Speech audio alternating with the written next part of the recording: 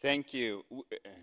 We have listened to our citizens' ideas about climate change and environment, and the outstanding message was that they want stronger action on climate change and biodiversity loss, including more sustainable food and mobility systems, incentives for transition to renewable energies, and improved energy efficiency and greater focus on behavioral change.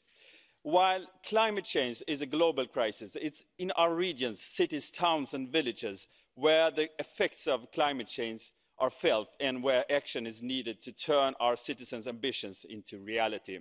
We ensure the implementation of 70% of EU climate mitigation measures and 90% of climate adaptation policies, and being responsible for 55% of climate and environmental related spending and 64% of related investments.